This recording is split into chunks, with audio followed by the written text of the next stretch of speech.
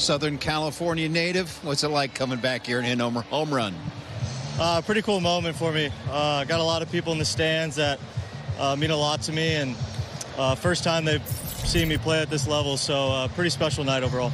They were booing you when you were rounding the bases. Do you think they sensed that you grew up an Angels fan?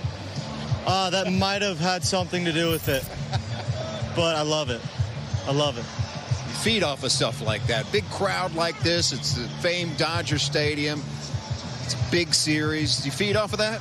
Yeah, I mean, this is the environment you want to play in, and it's a meaningful game for both sides. So, yeah, that's what you play for. That's what you grind all offseason for, to get opportunities like this. And just a great game overall. Good pitching, great defense, and a really good at bats overall, 1 through 9. You guys took 2 out of 3 from this team at home, and now to get the first game here, you got some pretty good confidence going against a very good Dodgers team. Yeah, we play.